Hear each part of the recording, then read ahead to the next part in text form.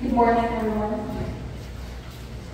First and foremost, I would like to express my appreciation towards our guest of honor and speaker, Madam Maria Cecilia Bato. Thank you, Madam, for gracing us with your presence and giving us the time. And thank you for imparting your message. Your attendance surely brings back a lot of memories. As you reminisce of your old CMULHS days, one specific line of the past comes to memory for me as well. What do mo'y mga initiative? Those words are forever ingrained, not only in me, but also in 24 other people here. My co-officers and I endlessly heard this phrase from our madams and sirs during our time as aspirants. And if I'm not mistaken, the incoming officers are also familiar with this line as well. Tama ba, officer? Palikod? No! We've heard multitudes of scolding and criticism, but because of all of this, we changed and grew better. These changes represent what it is to be part of the CAT. However, in the beginning, none of us would have thought that it would have such a big impact on us. Just like many of us in this room, coming into CMULHS, I had no idea what the function of the CAT was, and no idea of the values that the organization held.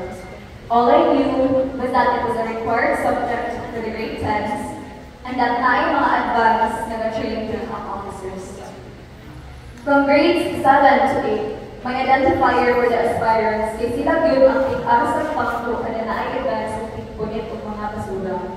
But as I entered the organization, I understood that being an aspirant and being part of the CAT was more than that.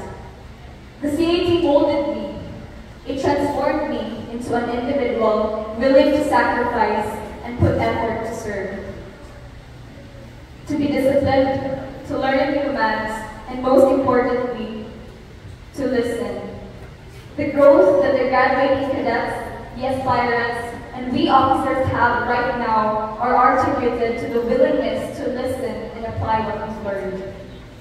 We have all flourished as individuals, and in today's graduation, we witness our cadets receive the recognition that they deserve, and our aspirants get the ranks and positions that they worked very hard for.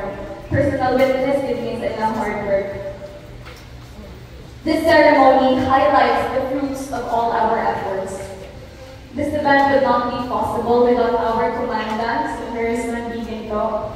Sir, we are grateful for your guidance, along with the patience that you had when it came to handling not only us, but the entirety of the CAT.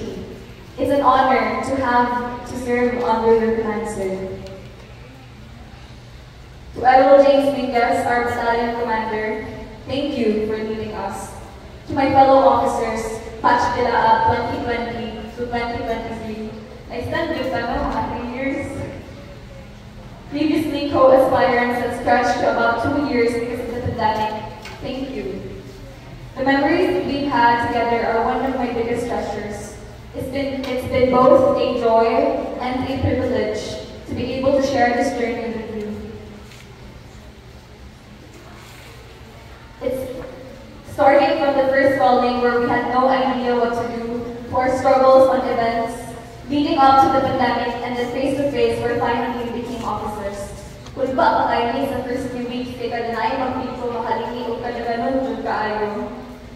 To our aspirants, Batch Kahulay 2024, now officially incoming officers for the next school year, thank you for your service. You have personally seen your growth, the challenges and changes that you've been through, and we are proud of you. To the graduating class of the Citizenship Advancement Training 1, thank you for your cooperation, and I hope you learn from us as much as we learned from you. And to the parents of the aspirants, we thank you for your attendance and your support. Finally, before I end my closing remarks, I'd like to say, finally, officers, na-jugulot the initiative, no? On a more serious note, though, congratulations to all of us. We are now officially graduates